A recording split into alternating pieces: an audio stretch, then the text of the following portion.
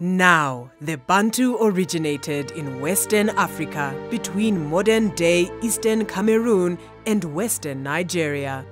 The Bantu were and are an African people which encapsulate over 500 different ethnic groups, all of whom speak one or more of the 500 Bantu languages inclusive of Zulu, Shona, and Swahili. The Bantu people expanded out of Western Africa between 3000 and 1000 BC. The Bantu people first moved eastwards and established themselves just north of the Zaire River.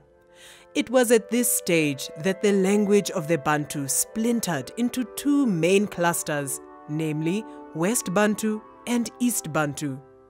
These two sections of the Bantu people then migrated separately.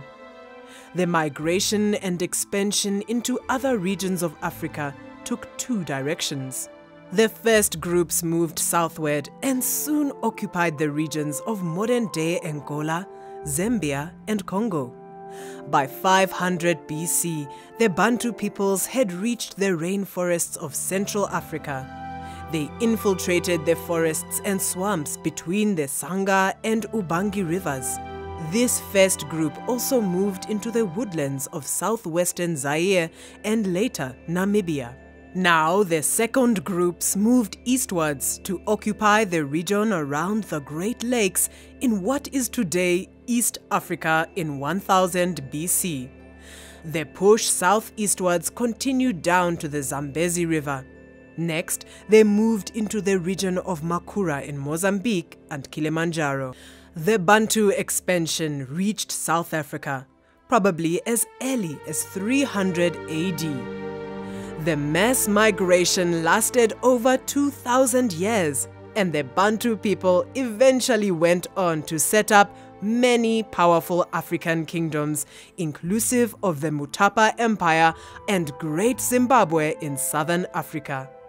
The reason that the Bantu migrated across Africa from their original location are thought to be because their rulers wanted to expand their territory and establish new empires. Also, the fertile grasslands of the Sahara began to dry up, and the Bantu wanted to use the iron working that they had perfected in Western Africa in agricultural development in new areas. The Bantu expansion had many benefits for Africa, as technological developments in iron smelting and iron working were spread around the entire continent. Food production increased and hunting was now supported with agricultural development and land cultivation across Africa.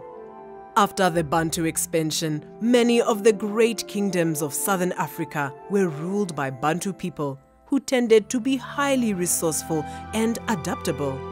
Speakers of Bantu languages became present throughout much of southern Africa.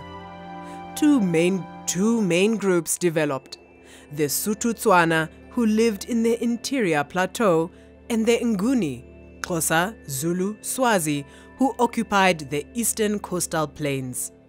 This great expansion provided the foundations for what would become the composition of African peoples across the continent.